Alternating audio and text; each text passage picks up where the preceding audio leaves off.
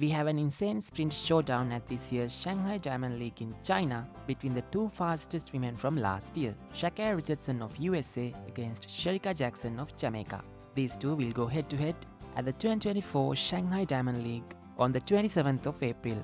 Richardson and Jackson created history last year in the 100-meter event as both of them clocked a jaw-dropping time of 10.65 seconds, and how great it will be to see these two racing against each other at the beginning of this outdoor season.